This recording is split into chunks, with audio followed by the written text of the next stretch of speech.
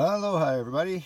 We've had auction number 425. These are 10 Spalted mountain apple pen blanks. These are oversized. They're cookie cutter across the end grain, but they're nice and thick, and these are pretty solid. You may want to stabilize these, but I think these for the most part are pretty solid. They do have some small bug holes in them, as you can see, but lots and lots of color.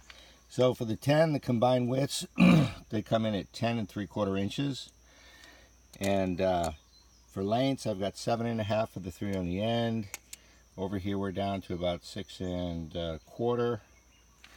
And then these guys here are 6 1/8.